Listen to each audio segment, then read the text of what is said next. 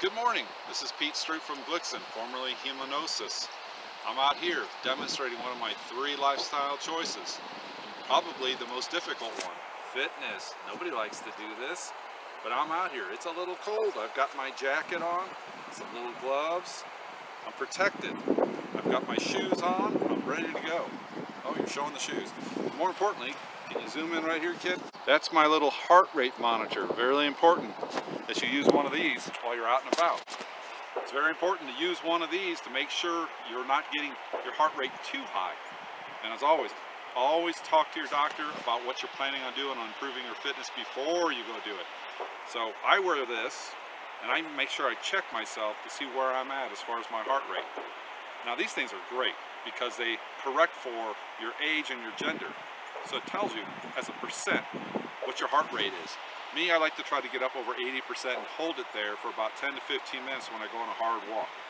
That's the key. You want to get a good heart rate and hold it there at a high level. That's good for your heart. It strengthens your heart, but probably more importantly, it helps you produce or stimulates nitric oxide production, which is good for your hypertension. It helps relax your blood vessels. That's good for you. So you got to have that heart rate monitor, and you got to get out there and do it 2 or 3 times a week. That's what I recommend. Now look where I'm at. Gina, show them. It's out in nature. It's beautiful. This is out in Spokane River. This is Liberty Lake, Washington. So there's plenty of great places. Over here, kid. There's plenty of great places out here. Out near your neighborhood, near your house. I walk 5 minutes away.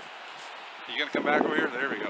I walk about 5 minutes away from my house, and this is what I can see. We have a nice trail. Show them the trail.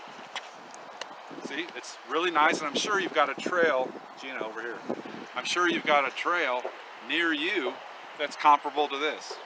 Or your neighborhood's probably very beautiful, and it's great to go all times of the year, especially to see all the seasonal changes, see some wildlife occasionally. So tell me about what you're trying to do as far as fitness, and share it with others.